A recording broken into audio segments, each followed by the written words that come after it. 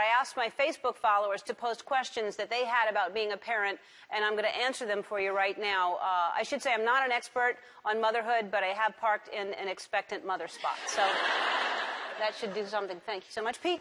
All right, Laura V. asks, my 1-year-old just started teething and won't stop crying. What should I do? I do know this one. You put your finger, a little bit of rum on the tip of your finger, and then you pour the rest in a big glass and drink it. And then that's the most important thing.